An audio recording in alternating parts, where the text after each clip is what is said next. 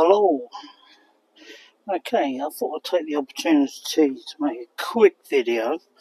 So, this is a 1000C regulated thermocouple.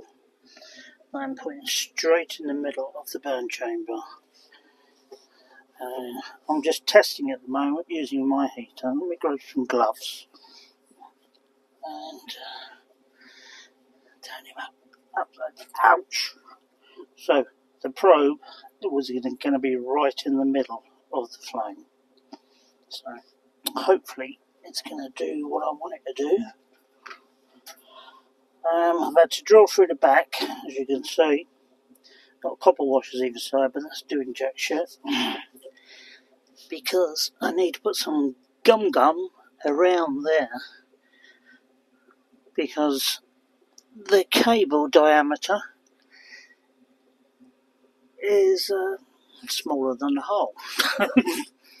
So I don't want any heat coming out the back of there, so I'm going to have to gum that up.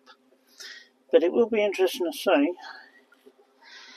I can't wire this whole thing permanent onto the board because now it's become part of the burn chamber and needs to be removable. Okay, bye for now.